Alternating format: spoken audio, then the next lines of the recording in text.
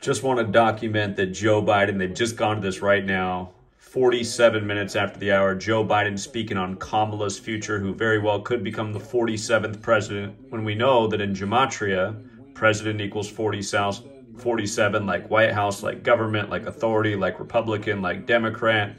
And again, Joe Biden became a senator in 72. That was the 47th presidential election, spent 47 years in D.C. as a senator, and then became president. Now Kamala, a chance to become number 47. She was a one-term senator that went to the White House with Obama.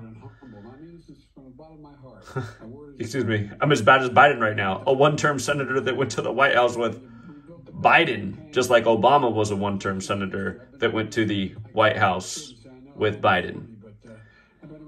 And when Obama took office, he was 47 years old.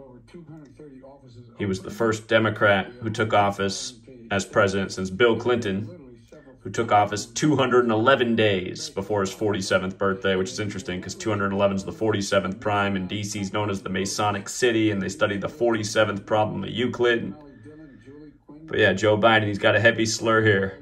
I'll let you hear a little bit of Joe Biden right now. Maybe bigger slur than ever. This team, you brought them together, you brought us together, you've inspired them, and you've done what leaders do.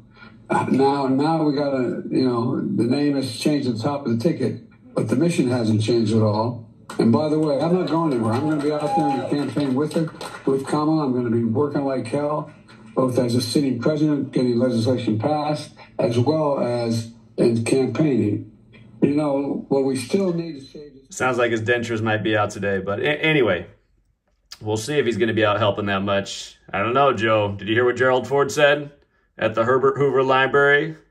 Might want to go look that one up about the first female president, because Kamala was born the same day Herbert Hoover died.